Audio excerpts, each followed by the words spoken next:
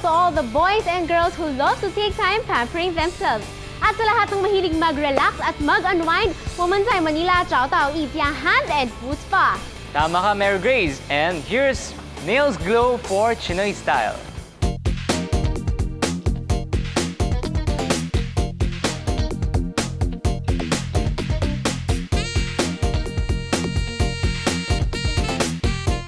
我们的手为我们做了很多事情，每做一件事，我们都需要它，可以说是我们身体最重要的一部分。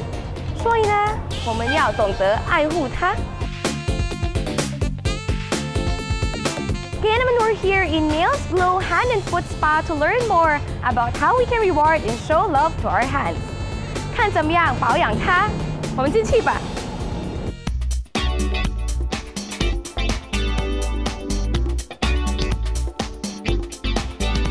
今天我们来到马尼拉区最新、最轻松的地方来舒压。Nails Glow Hand and Foot Spa came from the idea that hand and foot quality service need not to be expensive at yan ang susubukan ngayon ng ating host na si Jeline.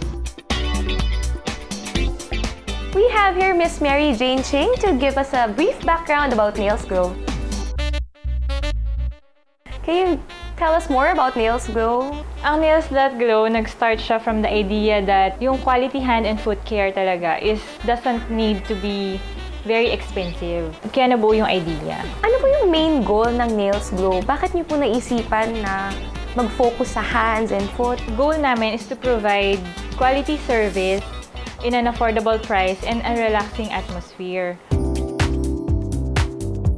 So we also have other services. Hindi lang kami nag-concentrate sa hand and foot care. Meron din kaming body massage, body scrub, body bleaching.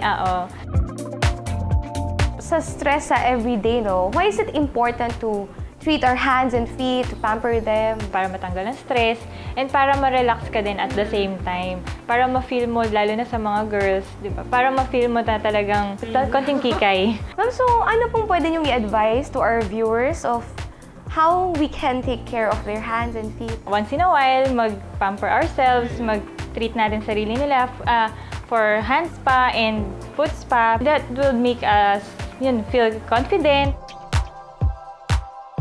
Okay, Chinoy Barkada, dahil love ng Nails Glow ang Chinoy TV, we will be able to try out their signature treatment. So, try na natin? Excited na ako. Go!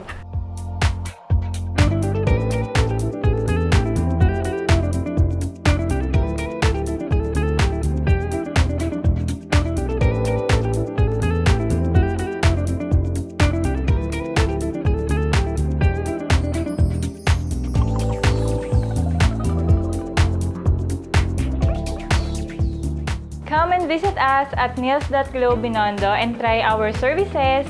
We are located at 559 Hormiga Street, Binondo, Manila, in between Quintin Paredes and Honolulu.